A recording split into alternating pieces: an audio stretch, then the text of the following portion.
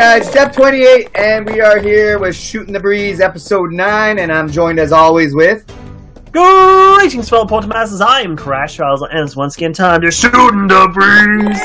That's just episode 9. We took a little break there, but we're back. I was really busy. I got really busy with life. Yeah.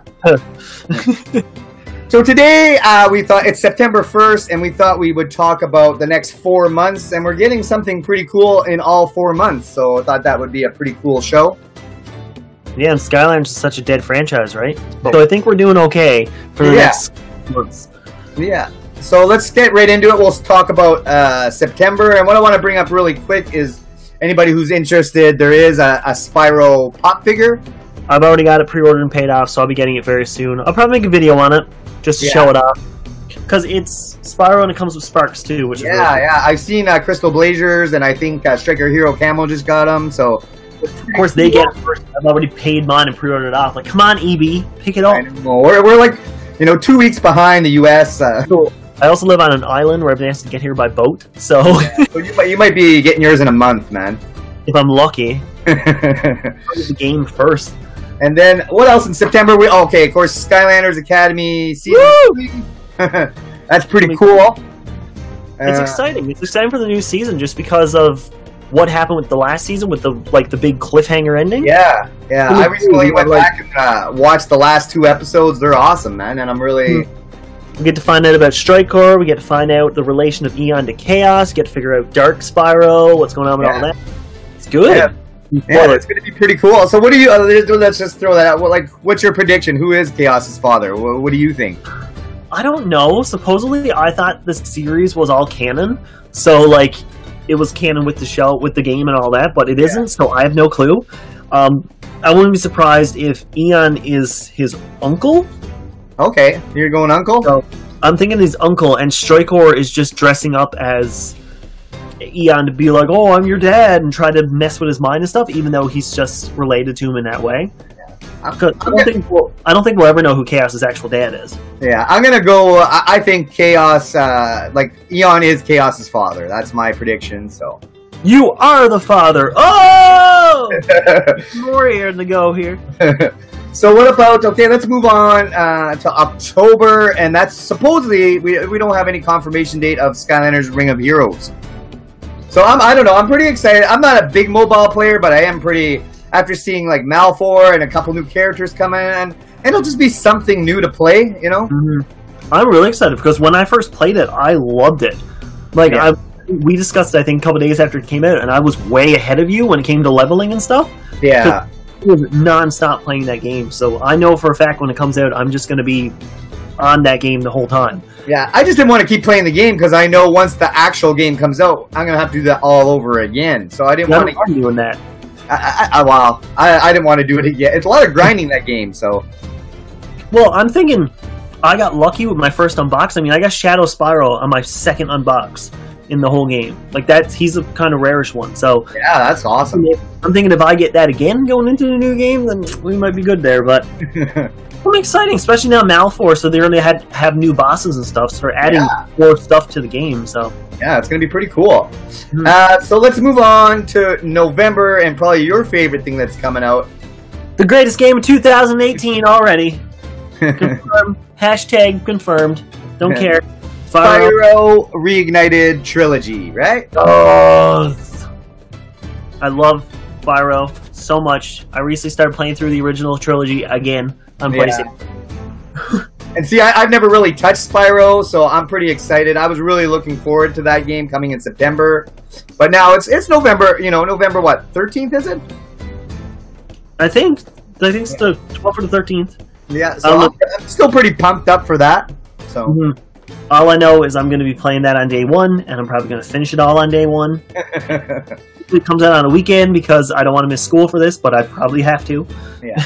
I'm going to probably take my time with the game, play a little bit here and there, stretch it out. See, I want to do that, but I know for a fact once I start playing the first game, I'm going to have to go into my classic ritual where I have to complete the game in one sitting, like I always do.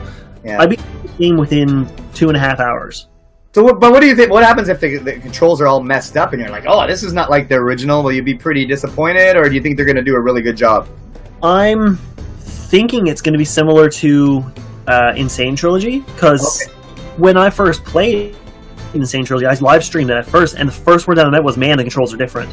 Because I could fly through the original game, but for Ignited Trilogy, I was like missing jumps. I'm just like, I've never missed that jump before.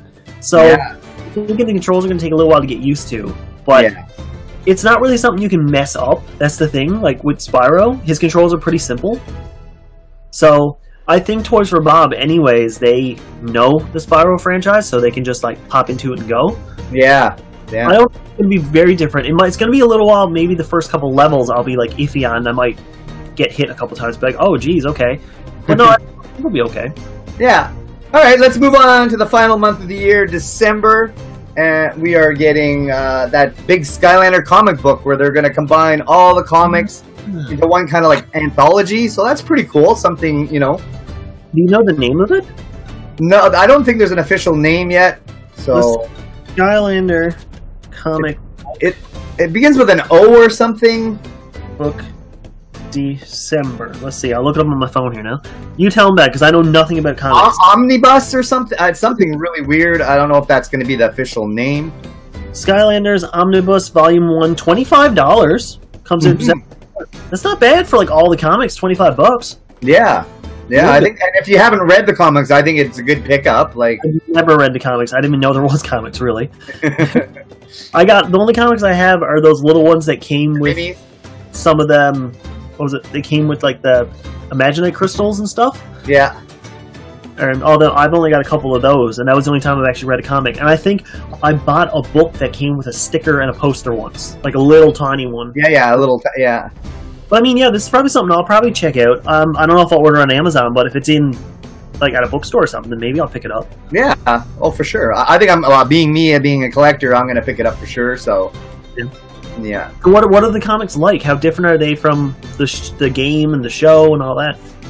They're pretty funny, actually. Like, I don't know if you saw my video, I did a little mini comic, Trigger Happy's Secret Identity. Come on, Skylanders, we need more content. Jap's reading the comic book. No, but they're pretty good, and they're a lot more adult humor. I find I really enjoy them. So, and the artist who draws them are usually pretty good too. So good, I can tell you that. Like for a comic book perspective, is it red classic front to back, like a regular?